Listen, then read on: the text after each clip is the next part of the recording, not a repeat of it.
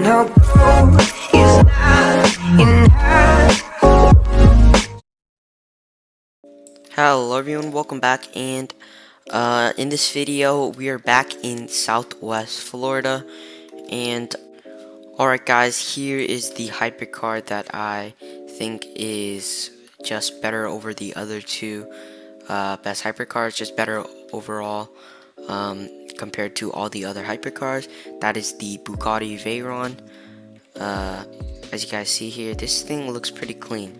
All carbon fiber, as you guys see right here, carbon fiber all around the whole body here. Pretty cool. As you guys see, lots and lots of carbon fiber all over the car. The car is actually mainly carbon fiber. The body is mainly carbon fiber, other than this color here, which you can change. You can't change the color because the car is carbon fiber. Only thing you could change is this. I have mine's white because I think white just looks very clean on the Veyron. But here it is. Here's the walk around. Looks very nice. But yeah, let's get a quick startup and hear how this thing sounds.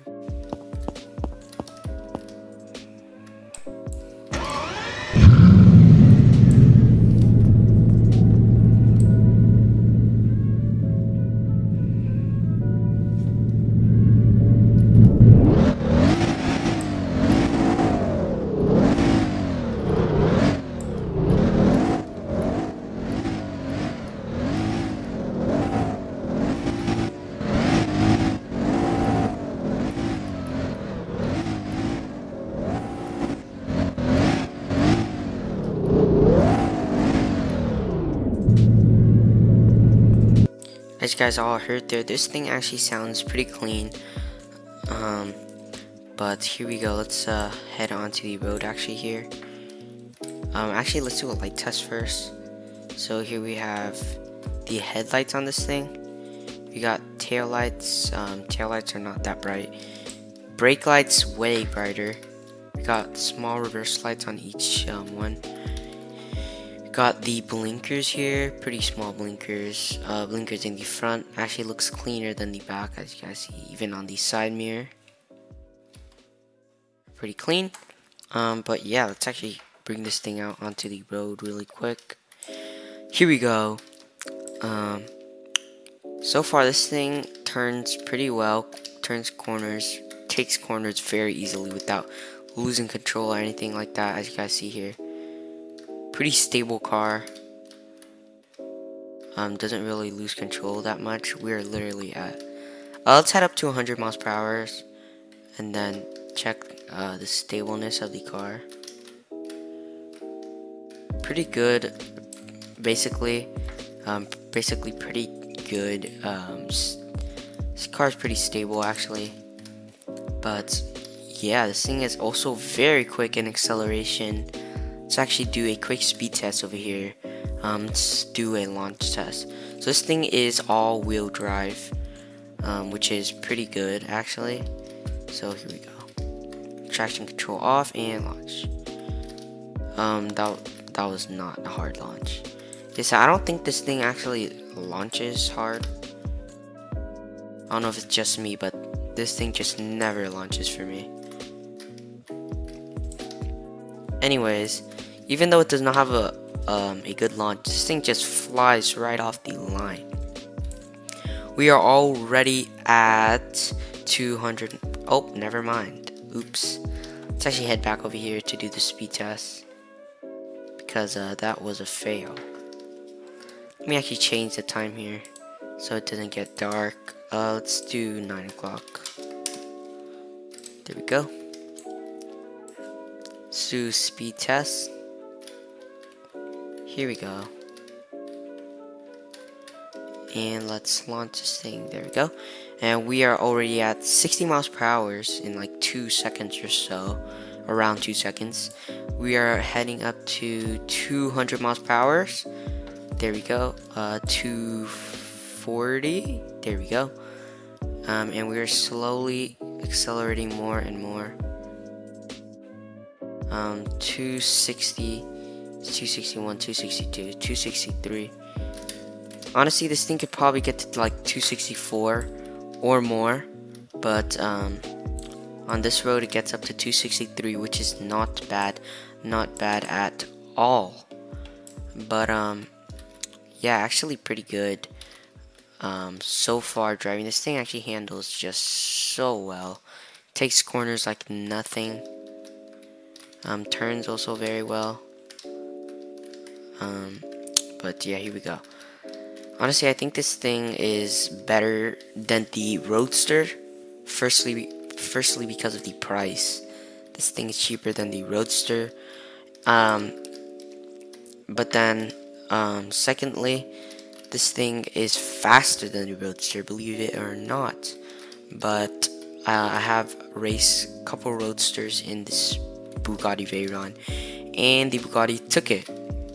It actually beat the Roadster in a race, because the Roadster does not have that much of a high top speed. Plus, this thing also accelerates pretty quickly compared to the Roadster.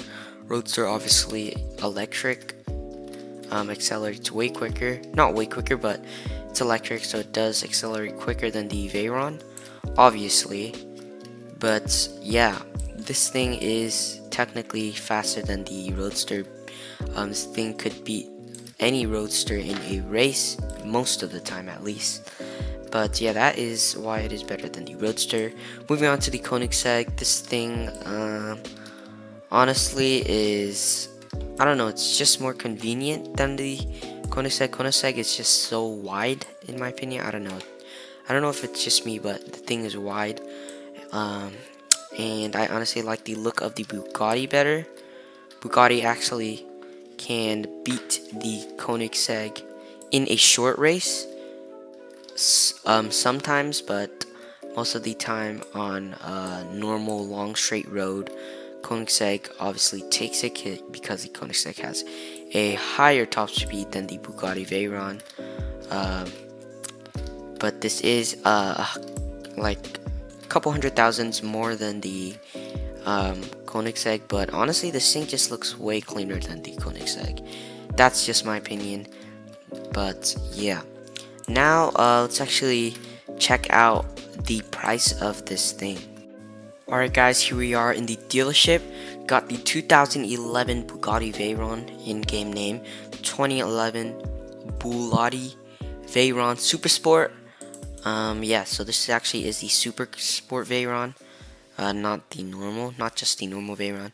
But this thing comes out to a price of $3,201,915. The second most expensive car in the game. Most expensive is the 2021 Edison Roadster, which is the 2021 Tesla Roadster, $3,500,000, and the Koenigsegg 2014 Koenigsegg Agera R, $3,100,000, which is cheaper than the Bugatti by like $100,000. But yeah, the Bugatti actually has more torque, 1,106 torque. This thing has 886. This thing has 1,140 horsepower. Bugatti has 1,184 horsepower. The weight is 4,387. But yeah, the Koenigsegg is lighter. Koenigsegg is rear-wheel drive. Bugatti's all-wheel drive. Two-seater. This is two-seater. The Tesla Roadster just has a huge amount of torque, 7,000 torque, 4,000 pounds heaviest all-wheel drive, and this thing can actually carry up to 4 people, which is pretty nice. But in my opinion, the Bugatti is just the better car on looks and stuff. Performance, Bugatti is just better in my opinion. But yeah, I think that would have to conclude the video, guys. Hope you guys all enjoyed. Make sure to leave a like, subscribe, turn on post notifications so you guys never miss an upload. And I will see you guys in my next video. Goodbye.